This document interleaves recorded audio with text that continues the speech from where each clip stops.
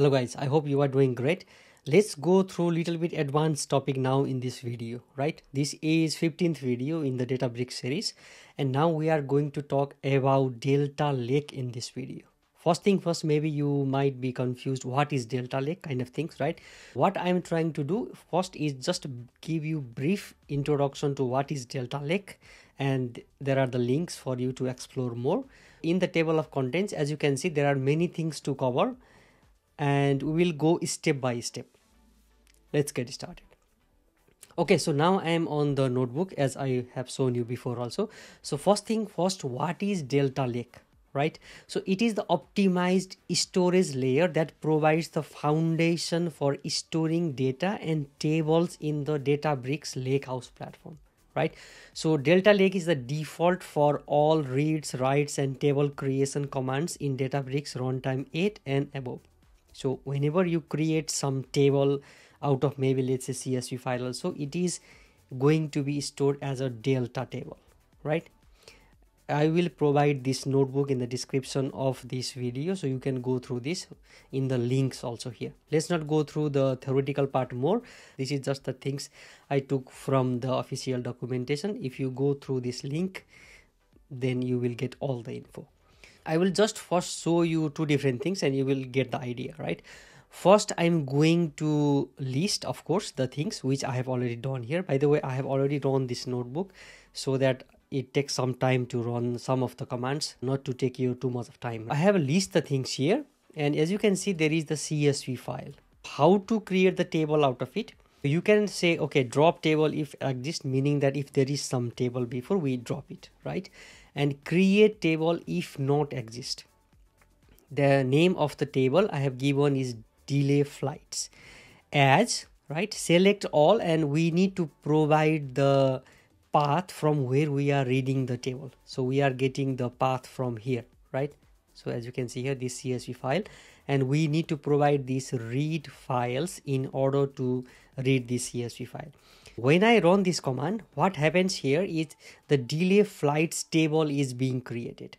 By the way, just to make sure again that I'm using SQL notebook. So when I run the SQL commands, I don't need to provide %SQL. But if you notice here for Python, I am providing %Python. And another practicalities also before, you need to attach the cluster, right? So yeah, now if I say describe delay flights, as you can see here, it says format is Delta, but we didn't provide any format here. That is the thing I said you, that whatever you create the table in Databricks, it will be in the Delta format. And it will show you the ID, name, description, location, created date, and all the different things as you can see here, right? This is the good part of using Delta in Databricks.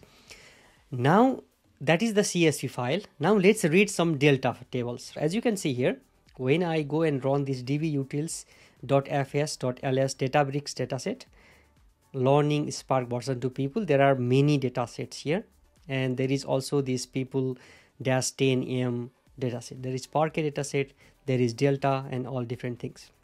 Now, how to read that, right? Here I am again saying drop table if exists people_10 million, because this is 10 million data. And I said here create table if not exist, same as before, as select all from Delta. As you can see here, as we are reading the Delta tables, we need to provide Delta dot, and this is the path of the file.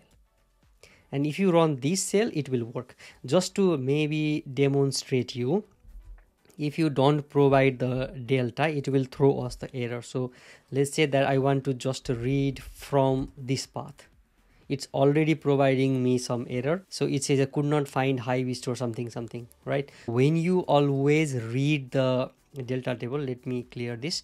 You need to provide Delta dot, and it will be read. So now you can say describe detail people_10 million, which is the name of the table we created. It shows here, okay, this is Delta. Of course, we know that. And this is the ID. This is the name, Spark catalog dot default dot people10. And the description or location, where is the location? When I run this, what happens behind the scene is if I go to this table, as you can see here, there is default, right? And there is delay flights which I created before, and there is people underscore 10m. So that is where the table is being created, but this is not the location, but this is the table being created. For the location, it says user hive. If I go to dbfs, I can see there is the user and there is warehouse, user hive warehouse. So if I go one step back, so there is user, there is hive, right? And there is warehouse. If I go one step inside, there is delay flights as well as people underscore 10 million. I'll close this now, right? What we can do now is we can just use the normal SQL commands, count all from people 10. So there is 10 million records, right? So that is why we keep underscore 10. What are the things that we can do? Now let's say that we want to upsort to a table, to merge a set of updates and insertions into an existing delta table. You can use merge into statement. And if I make this bigger, but I have provided you this link, you can go there and see more details. I want to upsort something into the existing table, right? Here I said create or replace temp view. I'm creating view people updates, and I have provided the name of the columns here and as values. So these are the values being provided, and merge into people 10. So that I want to merge the people updates table into the people underscore 10 million using people updates, using this particular temp table on, right? People underscore 10em.id equals to people underscore updates.id. We need to have at least one column where we can merge, right? And when match, then update set all. When not match, then insert all. I hope the name is itself explanatory here. When there is some match, then update it. When there is no match, then insert it, right? But when I run this cell, as you can see here, it is throwing some error for me. So why it is throwing some error? Because as you can see here, we are using this date time as a string, right? But the birth date must be in time stamp format, right? Just to show you, what I am going to do here is describe the table. If I describe the table, there is this column name, there is the data types and the comment. But if you see, the birth date is time stamp. But what did we provided here is in the string format. So how to resolve that, right? I have seen many people being confused here, so I'm just showing you this example so that it's clear for you.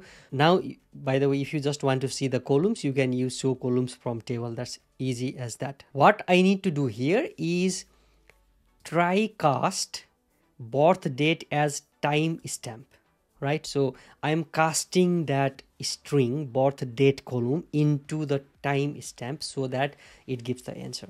So as you can see here, when I run this, there is no error. And then how many rows are affected? 6, because we have added 6 different rows. Number of updated rows is 3, and number of deleted rows, there is nothing, and number of inserted row is 3. Now you get the idea.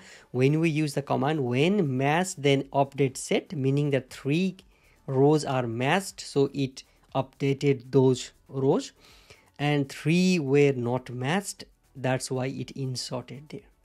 That's how we deal with this one, right? So okay, that's fine. We insert something, meaning that we upsort. Just to show you, we upsort to a table. Now how to read from the table? That is also one thing we need to do.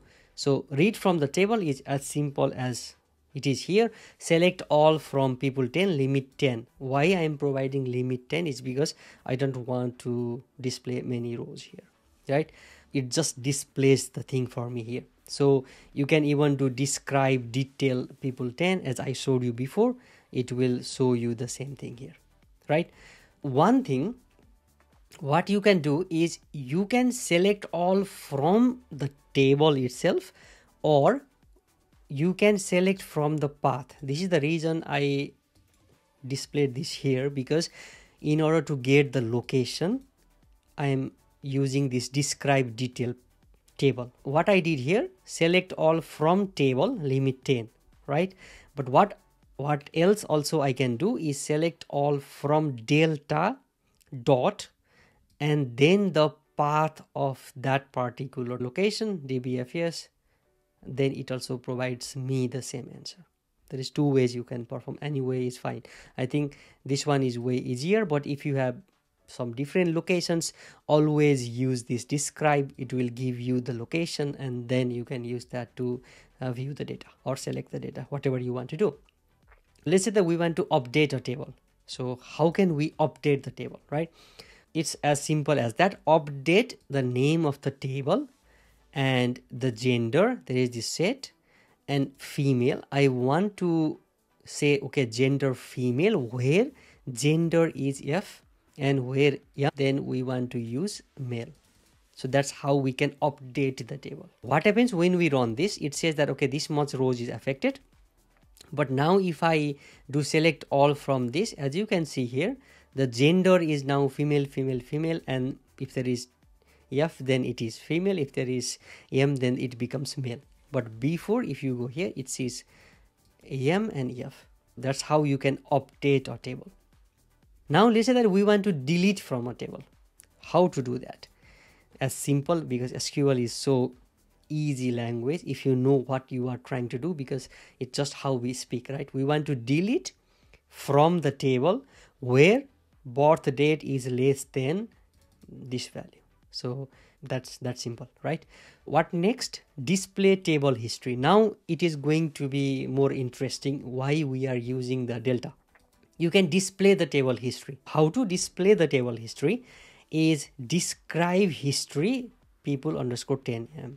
So it shows us all the history, what we did until now. So this operation is quite good here. We create table as select from first one, then we merge, then we update, and then we delete something, right? We know that what is happening behind the scene when we do each and every operation. It is really helpful when you are dealing with some data and you want to go back and see. I will just show you how we can do that now, right?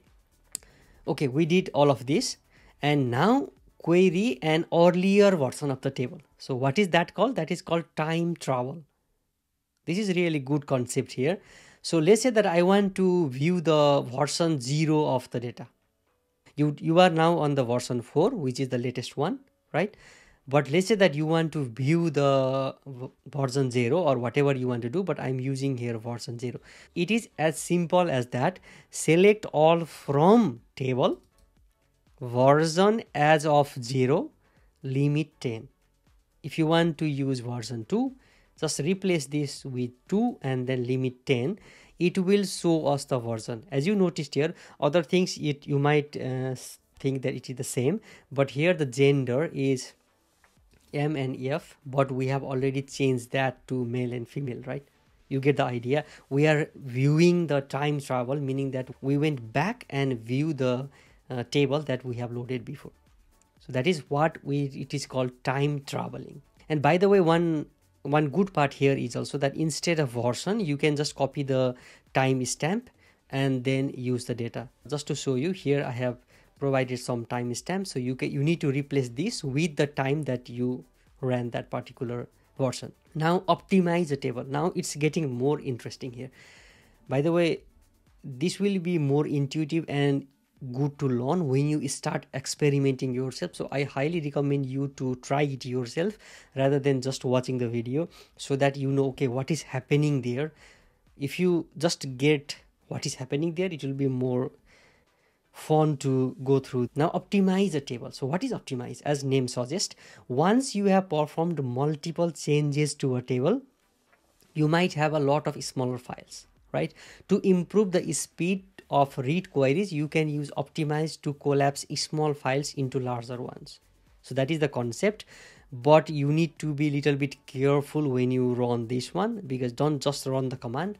I'm not going to explain in depth about that right now. This is Delta things is completely new series or playlist kind of topic, but here you can just type optimize name of the table, right? That's all you can do. By the way, if you want to know more, then you can go through the Databricks documentation and see more, but this is just a command that you can run and it collapses small files into the larger ones. And now Z ordering by columns, right? There is the useful read. You can go through this. I have provided the link. So Z ordering is a technique used in Delta Lake to collocate related information in the same set of files. So it becomes a little bit confusing. I think it should be collocate related information in the same set of files, which is automatically used by the Delta Lake in data skipping algorithms. There are many things happening behind the scene, but the main gist of this is by reorganizing the data in storage, certain queries can read less data, so they are faster. You get the idea. For that also, what you can do is here optimize table that we did just before, but we can provide Z order by and the name of the column. You can provide any column. Here it is gender, so that it is optimized based on that particular column, right? And now let's say that we did so many things. Now how to clean up snapshots? We can use that with the vacuum command. If you have too much of the snapshots, it's not good, right? You need to be careful into that. How to clean up? You can just run vacuum. That's as simple as it gets. Vacuum and the name of the table. Then all of those small or old snapshots you can clean with this particular command. So yeah, that's all for this video. We went so many of the things into the Delta. I just want to cover this because this is one of the things that you need to learn as you start working in Databricks, because by default, as I said before, the table is created in Delta and we can use so many different things to make our work much more easier and organized, right? I hope you learned something new today. Don't stress too much if you are a completely beginner. As you start working in Databricks, it will be much easier and okay, this is how it works kind of scenario. But yeah, that's all for this video. Thank you for watching and see you in the next one.